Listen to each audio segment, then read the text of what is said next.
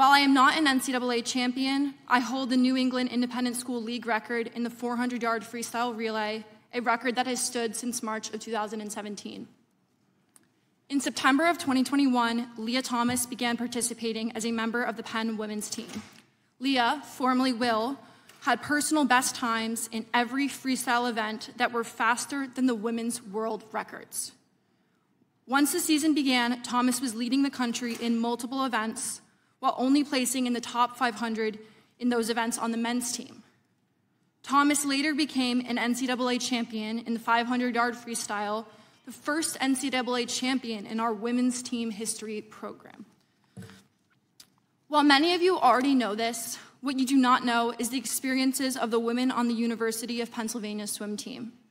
My teammates and I were forced to undress in the presence of Lia, a 6'4" tall biological male, fully intact with male genitalia, 18 times per week. Some girls opted to change in bathroom stalls, and others used the family bathroom to avoid this. When we tried to voice our concerns to the athletic department, we were told that Lia's swimming and being in our locker room was a non-negotiable, and we were offered psychological services to attempt to re-educate us to become comfortable with the idea of undressing in front of a male. To sum up the university's response, we, the women, were the problem, not the victims. We were expected to conform, to move over, and shut up. Our feelings didn't matter. The university was gaslighting and fear-mongering women to validate the feelings and identity of a male. As an attempt to voice my concern about the situation we were forced into, revealing the unjust and unfair treatment, I wrote an op-ed for the Daily Pennsylvanian, the student-run newspaper. I approached this from a scientific, statistical perspective where I used my engineering background to discuss how Y chromosomes cannot be changed by any surgical procedure or systemic therapy. This biological fact lends itself to athletic advantages that cannot be mitigated by lowering testosterone levels, which are readily apparent in sports competitions and locker rooms. The Daily Pennsylvanian published my article on the evening of February 10th, 2022. Only a few hours later, my piece was retracted. I was given no notice nor reasoning. Again, I was silenced for my dissenting viewpoint and felt my First Amendment rights were denied by my university.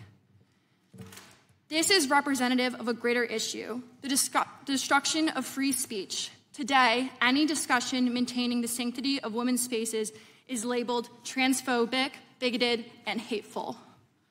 What's bigoted and hateful is the discrimination against women and the efforts to erase women and our equal opportunities, dignity, and safe spaces.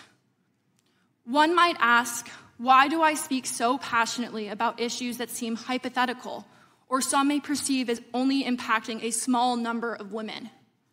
This is not hypothetical. This is real. I know women who have lost roster spots and spots on the podium.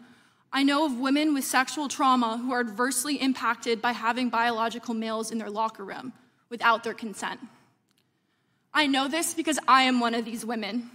I was sexually assaulted on June 3rd of 2016. I was only 16 years old. I was able to forgive my attacker, but violence against women still exists.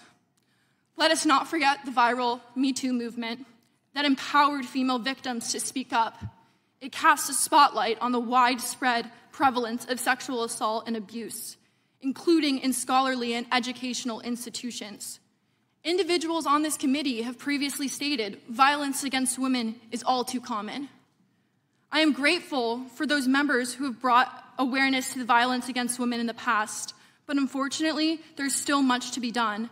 As a sexual assault survivor, many policies pushed today completely ignore my experiences and many women like me.